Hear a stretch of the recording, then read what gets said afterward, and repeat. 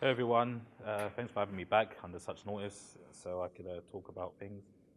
Today I'll be talking about how to keep creativity fun and be inspired. So, a bit about myself. My name is Ade-Lee. I'm a UX UI designer at a company called papertrail.io. I work by myself, so I'm the only person on the design team. So that means that sometimes I have struggle finding inspiration and being creative just because I'm the only person that has that voice. Even though I get a lot of opinions from other people, I still have a lot of decisions to make. But one thing I want to start with, and I always mention this when I do talks, is that we are all creatives. No matter what profession we're in, we are creative in our own way.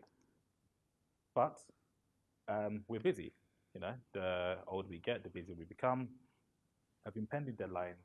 Life is hard. That didn't render properly. It's fine. You're gonna probably see a lot of that.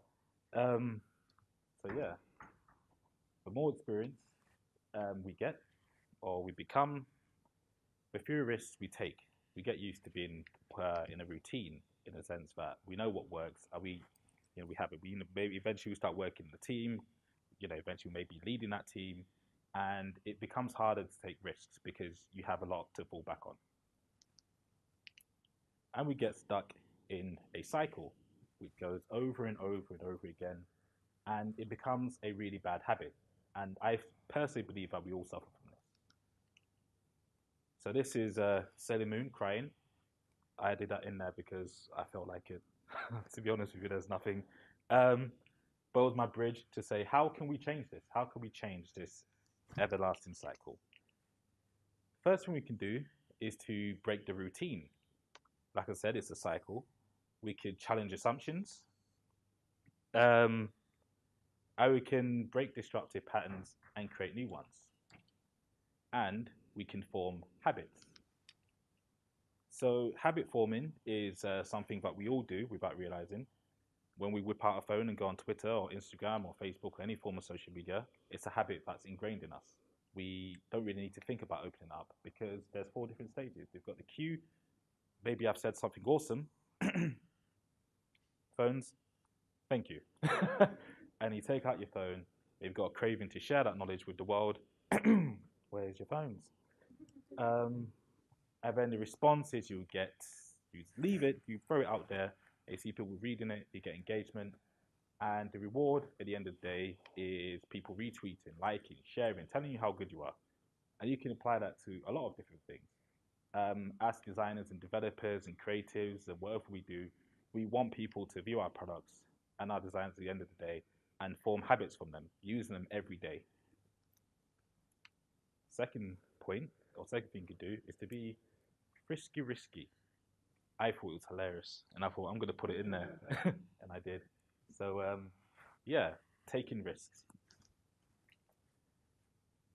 By taking risks, you need to leave your comfort zone um, and learn from your mistakes, as if you were dying.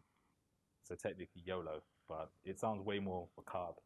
I was going to leave it in there, and I thought I should probably say YOLO just because it sounds really depressing. Um, Abstract thinking is also okay. So thinking outside the box. And, you know, following the first 3 points, don't be outrageous with your thinking. If someone's asking for, I don't know, an iPhone application, and then you give them a fish, that's outrageous. So, that's a great example, I know, but that's really the point of it. And let's say you're thinking, how can I present these ideas? You can do it in a way that's how I do it, or sometimes do it, is let's say someone's asking you for logo design, and instead of giving that one logo design or two, you give them five. You give them three that are mild.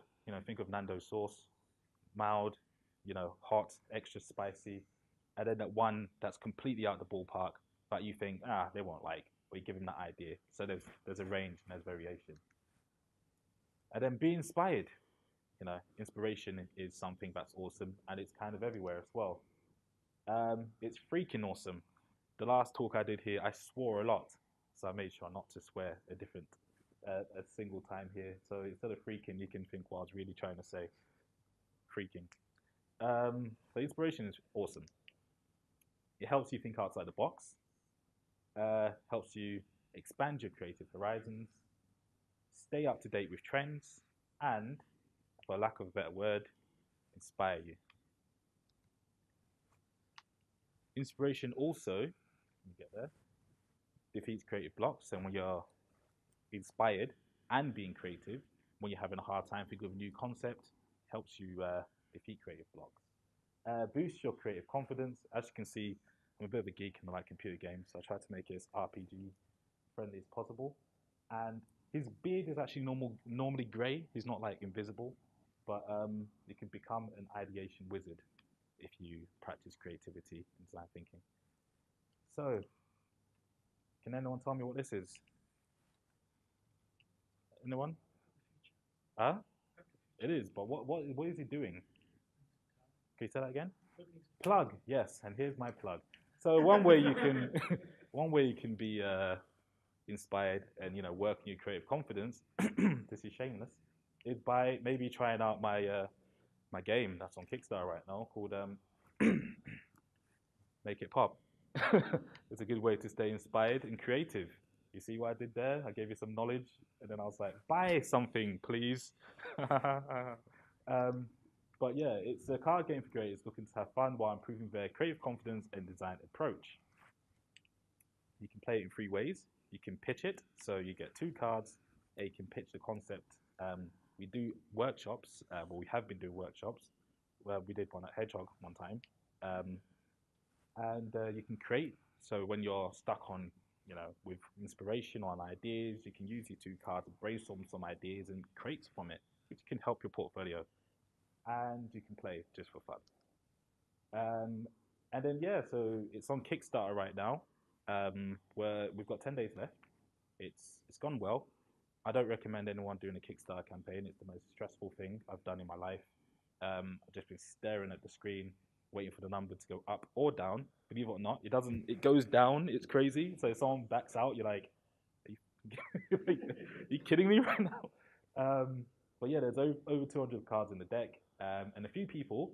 I don't know if you know that person. Is that the 3rd person in your team? Ah, you see, what a coincidence. Yeah, so a few people think it's good. And, I should have put negative feedback, because don't think that we went out and did user tests and everyone said it was great. A lot of people were like, this is Cards Against Humanity, but shitter. So, we get a lot of both ends. Yeah, please support it. That's supposed to animate, but it doesn't, but you get the gist. It's me crying. And then back to, full circle. Like I said before, inspiration is everywhere. You should, regardless of whether you buy Make It Pop or not, you should always try and be your best creative self. You're going to meet a lot of people that are going to try and box you, not literally, but are going to try and say, you're the UX researcher, stay over there and research, please. Or you're the developer, go and develop. But then all your ideas are always going to be valid and always are valid. So, really be inspired. And when you're trying to think creatively, if you're stuck and you don't want to use Make It Pop, just try a different method. So pick up a pen. If you're trying to come up with an idea, do some wireframing, brainstorming. That really helps, rather than just thinking, I can't do it. Or go into a different environment. So if you're stuck in the office, you can't think of something, go out and go to a coffee shop, or sit in the bus, stop. People do that. I don't. But yeah, thank you very much for listening to me ramble. I saw Gavin rushing in, so I think that's my cue to stop. Oh, and you see, I'm a salesman. Everyone gets one of these. So yeah, thank you very much.